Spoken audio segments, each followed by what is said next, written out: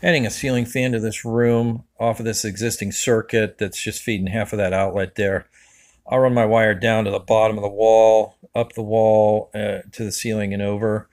I found the nearest floor joist to the center of the room and cut a hole dead center, and then found the closest stud cavity next to that doorway there.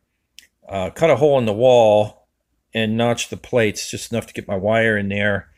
And I'll push the wire down the wall to the bottom where I cut out about 3 inches of drywall off the bottom, and drilled through the studs, ran my wire across and back up to the switch box.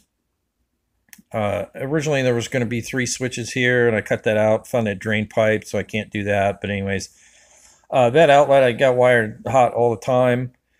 I got my wires in there and run down to the bottom of the wall. I got the drywall put back in that I cut out, and then we'll get the registers and the baseboard back on, and it hides all that. Won't have to patch anything there.